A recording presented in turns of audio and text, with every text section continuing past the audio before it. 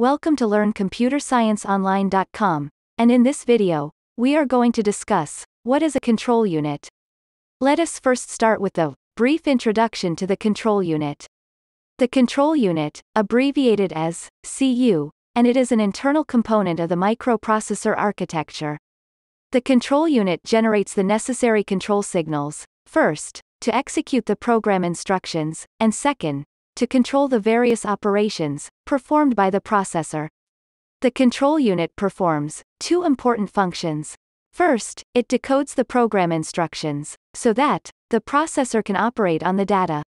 Second, the control unit also controls the processing speed of the processor and the various operations performed by the processor. However, in order to understand what is control unit and its functions in computer architecture, we need to first study how the microprocessor works. The microprocessor is said to be the brain of the computer system. It is the processor that provides the processing power to the computer. In computer architecture, the microprocessor is responsible to perform two main functions. The program execution is the first function of the CPU, and controlling the operations of the computer system is the second important function of the CPU. In order to execute the program instructions, the CPU has to repetitively perform the instruction cycle. The instruction cycle is the basic operation of the CPU. Each instruction cycle consists of 4 independent CPU operations, which includes the fetch operation, decode operation, and the execute operation. The control unit plays an important role in the execution of the instruction cycle. The control unit handles the decode operation of the instruction cycle. The control unit is also responsible to regulate the speed of the instruction cycle by regulating the clock speed. The processor also performs all the arithmetic calculations and the logical operations necessary to execute the program instructions. The control unit is a part of the microprocessor, and it is responsible to handle all the control operations performed by the processor. The control unit controls the operations of the various hardware components by generating the control signals. These control signals are transmitted to the hardware components along the network of control buses.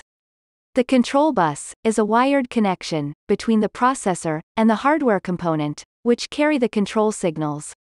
Let us now discuss other important components of the CPU. The processor internally consists of 3 main functional units. The 3 CPU functional units are, first, the control unit, second, the arithmetic and logic unit, and third, the memory unit. So, till now, we have studied what is control unit and the 2 important functions of the processor. Let us now understand how control unit works and controls the various operations performed by the computer. One of the main functions of the control unit is to control and direct the various operations performed by the central processing unit, CPU. The control unit controls the operations of the various hardware components by generating and transmitting the necessary control signals, which directs the operations of the various hardware components connected to the system.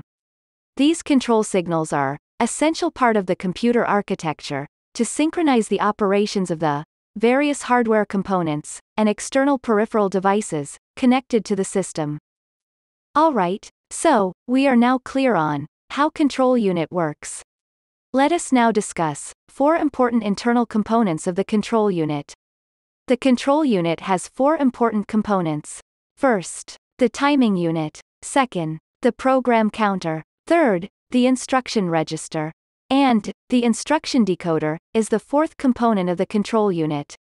Let us now briefly discuss the functions of each component of the control unit.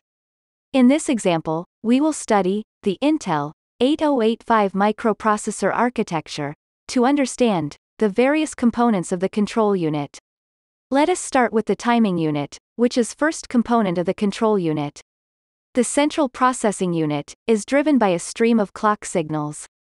These clock signals are generated by the timing unit of the control unit. The timing unit internally consists of a quartz oscillating crystal that generates the analog signals. However, the computer is a digital machine, and it needs digitals that can be represented with the binary code.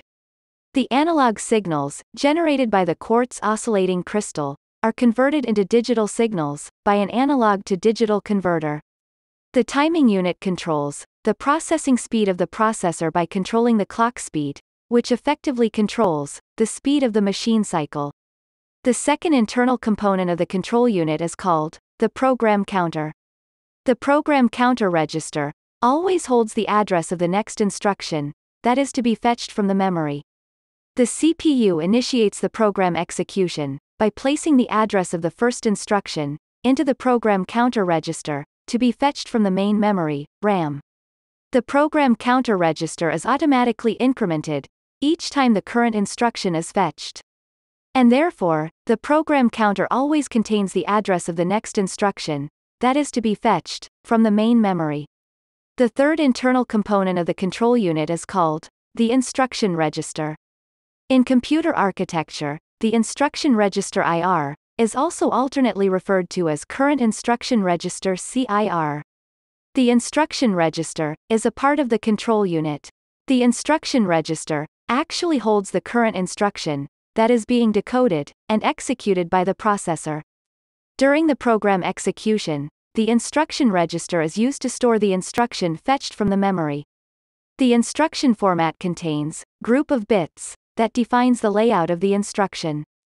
The CPU decodes the operation code, called as opcode, from instruction format. The processor then executes the desired operation, as per the instruction set architecture ISA. The fourth internal component of the control unit is called the instruction decoder. The control unit internally consists of instruction decoder circuit that decodes the machine instruction format. The main function of the instruction decoder unit is to translate the operation code part of the machine instruction format into signals that directs the ALU. The control unit, after the decode operation, generates the control signals for the arithmetic and logic unit and directs the ALU to perform the desired operation. The ALU then operates on the data as per the operation code and the instruction set architecture ISA, supported by the processor. Alright, so that brings to the end of this tutorial on what is control unit in computer organization and architecture. In this tutorial, we have discussed in detail some important fundamental concepts related to the control unit and how it works. Please visit our website, learncomputerscienceonline.com, for detailed article on control unit. If you have liked this video, then please give us a thumbs up. And consider subscribing to this channel.